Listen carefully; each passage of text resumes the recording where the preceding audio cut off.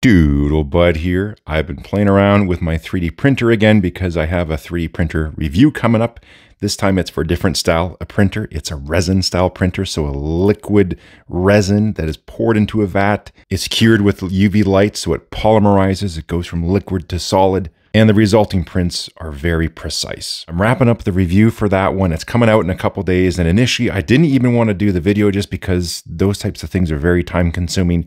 But I have wanted to 3D print a pen, and doing the review for that machine was the motivation to get off my butt and just actually start doing this. My design skills were lacking, so I had to improve those in order to design something worth printing. Now you will obviously say, well, I'm just copying the Omos 360 or the Mahjong V60, and you are correct. My skills are still very much at a novice level, so it's tough for me to even know the commands and how to go about designing these things and just how to draw it out in the Fusion 360. And it's even tougher to come up with a unique design all on your own. So to save myself the agony, I took out my Mahjong V60 and thought, one thing about this pen, and same with the Omos 360, the real deal, I always thought this pen needs a bigger nib. This has a number 6 size nib, but I thought just this pen, it needs a bigger nib. So that's what I did here. We got the Junlai number 9 nib in this thing. I still have to finish off the design for the cap. It's going to be a slip cap. I've been playing with this little feature here and the cap liner to have a nice, just enjoyable click type of sound when it goes in there, holds it nice and secure, and still provides a good seal. So I'm still wrapping up that design and have to do some test prints. But this right here is the holy grail as far as I'm concerned currently for resin style 3D printed pens. This is from Hex Pens. This is their DNA Evolution pen. It's got this double helix, which is a DNA strand. The ink looks really, really cool in there, but it's the print quality that is fantastic. Theirs is done with a clear resin, so is mine. So you can see I got a long ways to go to make mine look as good as theirs. But you can see if they've improved things over time. Things get clearer, things get better. They changed the material on the cap. They've improved the threads. They've leveled up because now they've included a clip on it, custom cap bands. That's a really nice touch, and also adding a trim ring on the back.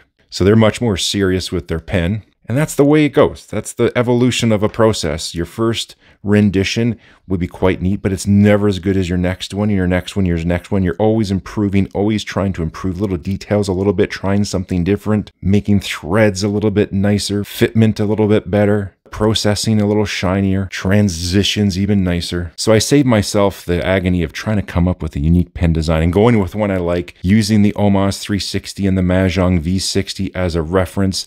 And if I can pull off a good version of this existing pen, I feel then I can start playing around with my own designs. I need to know how to essentially replicate this as best I can and overcome some of the challenges, be it with assembly or processing or whatever it is, fitment of other parts. If I can overcome those and pull off a good replica, then I'm ready to tackle other things. This is another 3D printed pen. Now this is a different style. This is done with the filament style printer and the hot nozzle at the end of it. And that's this type of 3D printer here. So you have a spool of filament.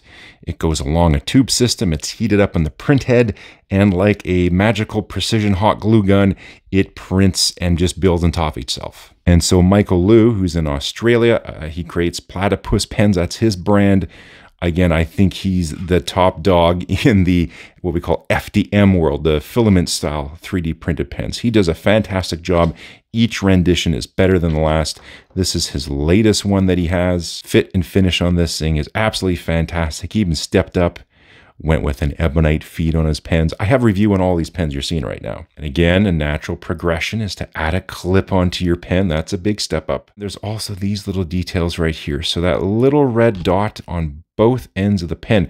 When you're printing this out, this will be the very last movement of the print head, and there'll be a little zit right there.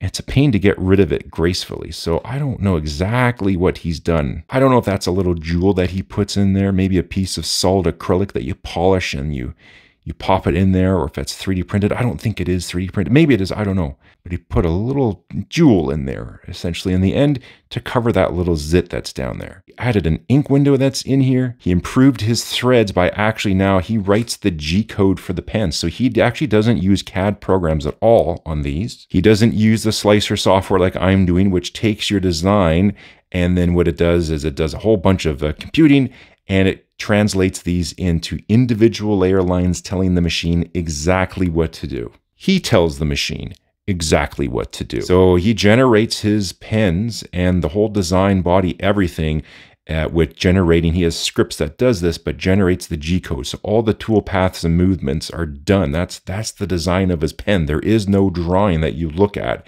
It's a bunch of code. A big motivation for that was to improve upon the threads on his pens, which were already pretty darn good for 3D printed. But he controls the tool path on where and it's going to start and stop a layer line, because you don't want those zits to be on critical parts of the threads. You want to put them in a very specific spot. He also has his own cool filling system that's on here.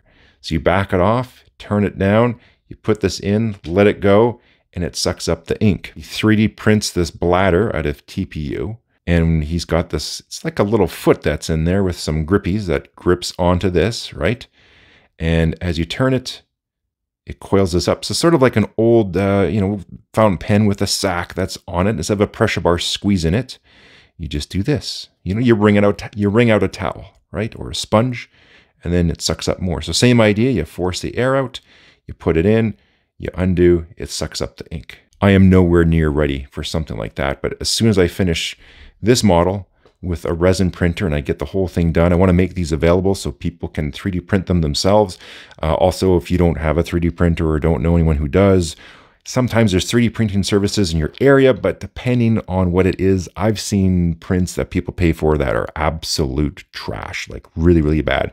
So I will also look into some very reliable, high quality 3D printers that will, you can send them the file and they'll just 3D print it. And that way we ensure you get a quality model. I also want to do a pen design for an FDM style printer. So a resin style 3D printer and the one that takes the filament. I have my own idea on how to get this very, very clean with minimal post-processing. So I'm excited to try that. I was so desperate, I even took a piece and I dipped this into Bay State Blue thinking maybe if I dye it, that will give it a cool color. But I just got really messy and it still looks like crap. I was playing with some basic shapes for the ink reservoir and having your traditional style pen. I was going to do my own version of their pen, your cigar style. As I started playing with this design, it takes a slip cap. I've decided I really want to work on 3D printed fountain pens where we're not doing screw caps. I want to have a slippy snap cap version. So there's some considerations you have to do with materials and just overall design, how you're going to pull that off in a reliable method. Because for me, a poor sealing cap on a pen is one of my biggest no-nos. It just absolutely drives me nuts. You could have a bum nib on a pen, but you could just tune the nib, fix it, or worst case, replace it. But if you have a pen where the cap doesn't seal very well, then all of a sudden you put the pen down at your desk, you come back the next day and it's already dried up. Oh, it's very, very difficult to fix it and it drives you nuts and you just usually don't end up using the pen. So making a good slip cap is a design challenge on its own, and then you're restricting yourself to 3D printing. But I'm up for the challenge. I'll be spending a bunch of time on this little profile and then the corresponding profile inside the cap liner and how everything's going to fit together and just snap in really nice. Still line up pretty good here and also provide a good cap seal. And then once this pen is done and this style of printing is done, I'll move on to the filament style 3D printer pen design. So I've been looking at pens that I really like and design things that really impress me. The hook loop system they have on Visconti, I really like that. And that's something you can totally 3D print. So I think I'll be playing around with that design idea. So stay tuned for that. I'm going to be finishing off the review for the Haygears 3D printer I've been playing around with. I have some other 3D prints too. So that's been a bunch of fun for me. Once the main review is done, I'm going to continue on the work with the pen design after that, different style of 3D print. Anyways, we'll leave it there. Work in progress. I'm excited to finish off the review for this machine and then also finish off the pen design and show you how that all looks and how it works. And I want to make it so I'll have what's called a BOM, a bill of materials. So there'll be a shopping list on where you can go and get your parts, and anyone can make this. It'll have all the files, instructions for how to print it, then post-processing, and then assembly, and just general function, how it's going to work. So I think it'd be cool to get more people into the hobby. 3D printing is a really super fun hobby. It's a way bigger crowd than fountain pens. But one thing that drives me nuts with 3D printing is a lot of times people just print figurines and stuff and end up making a lot of gadgets because you don't know what else to make. Fountain pens are pretty neat. They're very enjoyable, very tactile. So it's sort of like this perfect mesh of, hey, you can make anything with the 3D printer. So let's make something that's like 100+ year old design, but you can use it every single day and you can make it yourself and maybe you improve your handwriting a little bit. And perhaps you discover a new hobby that you enjoy and start to appreciate this really super old, antiquated device. But for some reason, you 3D print one, you try it out, it works. You're like, hey, you show your friends and you take this to school with you, you take this to work with you, whatever, you pull it out and you just enjoy using it, and gets more people into the hobby. And then also people in the 3D printing hobby have a new cool thing that they can print and try out. So I'll just leave it there for now. I gotta go finish off this review, a bunch of other stuff too. I appreciate everyone who's watching. That's where things are at with my 3D printed pen. Still a work in progress, but I have at least made some progress. There's this expression that I've heard, and I try to remind myself all the time. Before you can be great, you gotta be good. Before you can be good, you gotta be bad. And before you can be bad, you gotta do something. So I decided I'll do something. Even if that something is copying someone else, something is still something. And so now I'm bad, and hopefully I'll get okay, and maybe I'll get to good. We'll see how it goes.